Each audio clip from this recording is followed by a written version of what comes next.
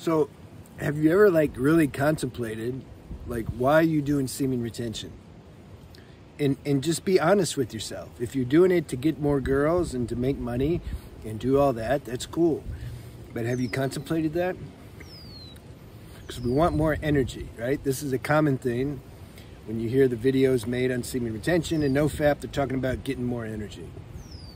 Why do you want more energy? That's the question. What are you using it for? And I like to get down to like, what's the highest purpose of things?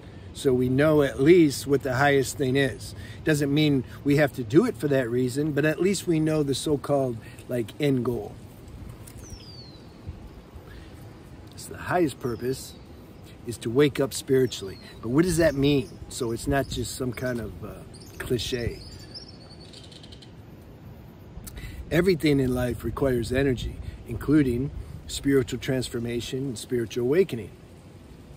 When we preserve our sexual energy, I made a video, I don't know if it got uploaded yet.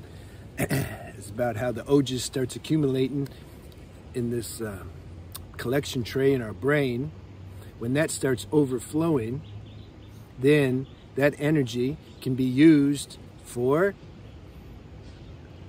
get a good girl, money, business, spiritual awakening. How is that energy used for spiritual awakening? What's spiritual awakening? Spiritual awakening is waking up to our, you can say, highest nature, our cosmic nature.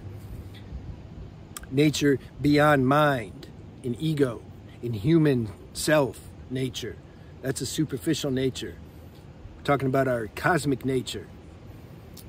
How does the energy help to realize that? This body, especially our subtle body that we can't see, our energy body, it has so much data in it, so many downloads. We can't get access to that if there's no energy. When the ojas starts to overflow, that energy starts opening up, you can say, very subtle channels, nerve channels,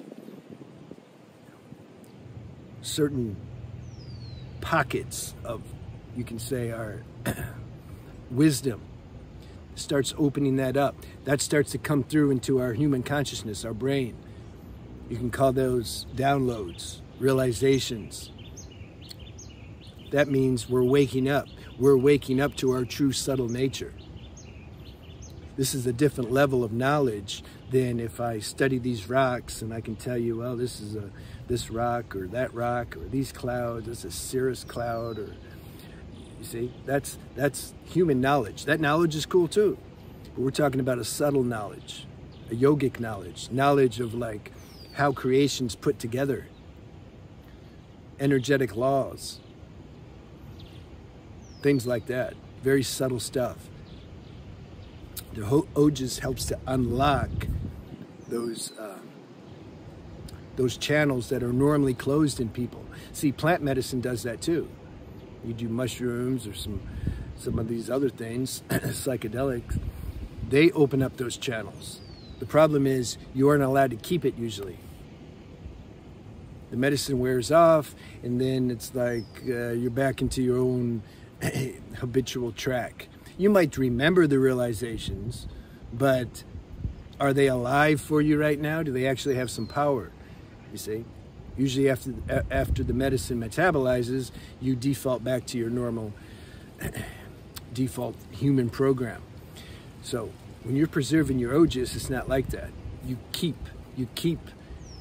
this knowledge. It's like assimilated in you. It becomes you.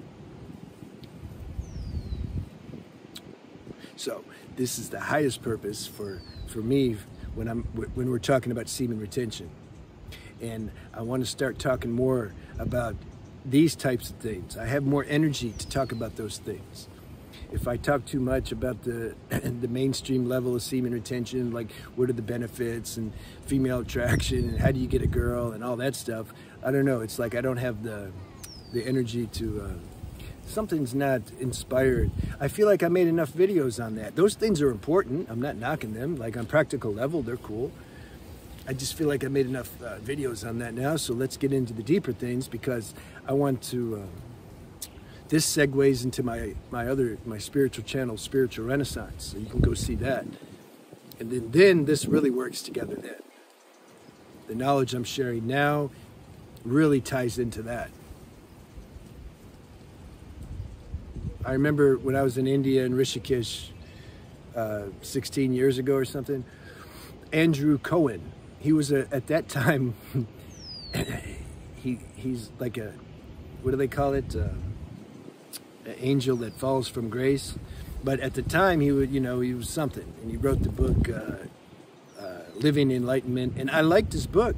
It's not that, you see, it's mixed. Like, it's not like if somebody falls from grace that they never had anything. No, they had something, but this is still some little ego and karma hiding in there that then later got exposed, and then you fall, right? But then you go back up quick too, if you're smart and conscious and admit your fault and don't try to, rationalize it away. So anyway, I read his book. I liked it, and then I called because I had already been practicing semen retention, since, I don't know, 22, 23.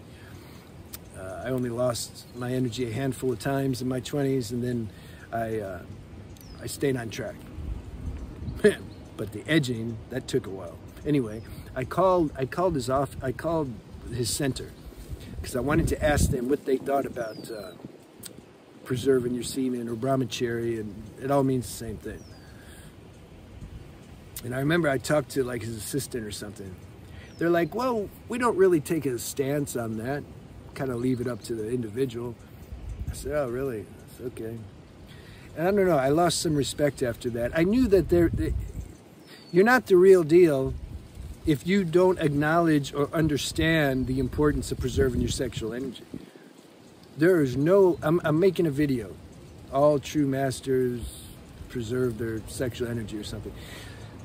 There's no way you're going to have an authentic awakening and maintain it if you're not preserving your energy. It's impossible.